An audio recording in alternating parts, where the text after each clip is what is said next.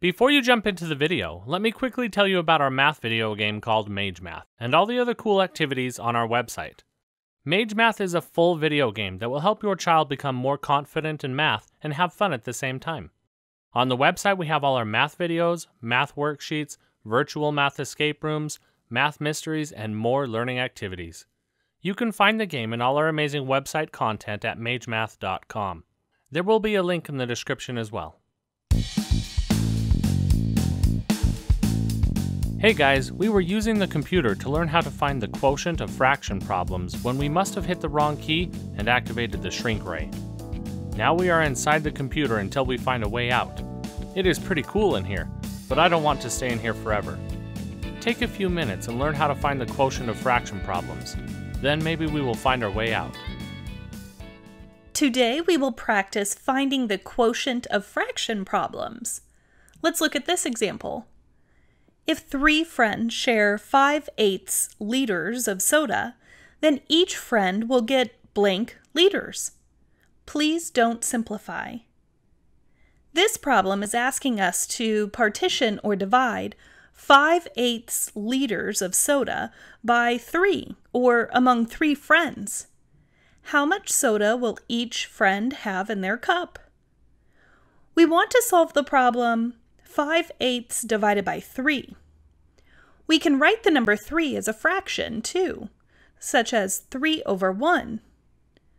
The process of dividing fractions is to change it into a multiplication problem. We will multiply by the reciprocal of the second fraction. So in this case, the reciprocal of 3/1 is 1/3. Now we want to multiply 5/8 times 1/3. To multiply, we multiply straight across in the numerator and in the denominator. 5 times 1 is 5, and 8 times 3 is 24, so this gives us 5/24.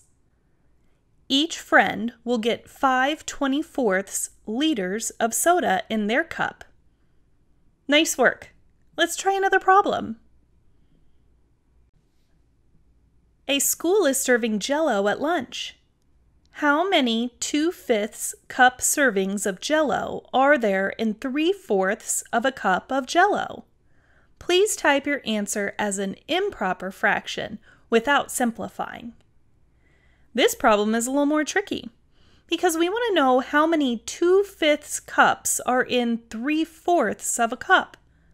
So we want to solve this problem, 3/4 divided by 2/5. Let's turn this into a multiplication problem.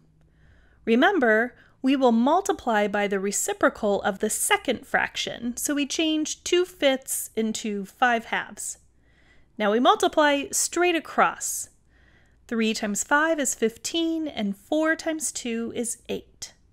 So we have 15/8.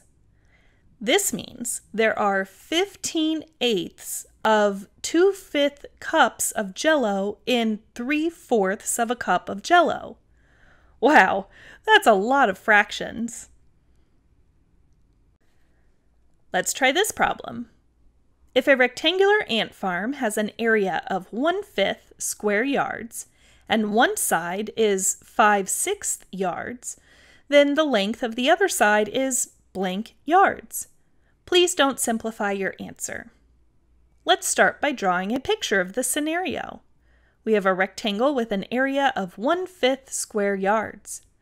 One side has a measure of 5/6 yards and the other is marked X. That's the side we want to find. We know area of a rectangle is equal to length times width, so we can write an equation like this. 1/5 equals 5/6 times X. To solve for X, we would need to divide both sides by 5/6. But remember, instead of dividing by a fraction, we can multiply by its reciprocal. The fractions on the right-hand side of the equation will clear out or cancel. And after we multiply on the left, we're going to get that X equals 6/25. The width of the ant farm is 6/25 yards. Nice job! We did it! We are finally almost out. Wait, Gig, don't hit the button until I am all the way out. Oh man. Gig, help me get this off my head. Gig, where are you?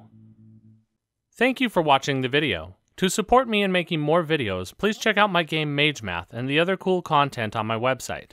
I know you will love the game and all the other fun activities for your kids.